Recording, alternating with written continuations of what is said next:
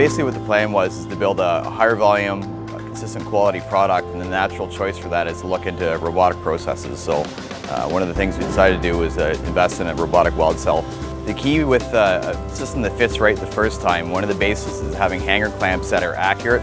With the volume of product that we build, it's a labor-intensive, very repetitive process, and by utilizing the weld cell we can make consistent product quicker than we can do it by hand.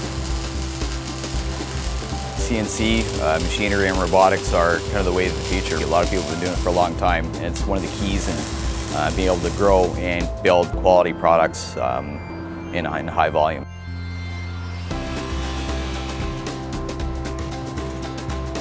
We also invested in a CNC wire bender.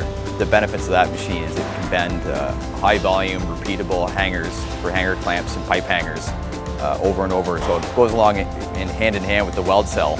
So we can feed identical product into the weld cell, so all of our fixturing works. We can just drop components in and let it weld, and all the components are the exact same every single time.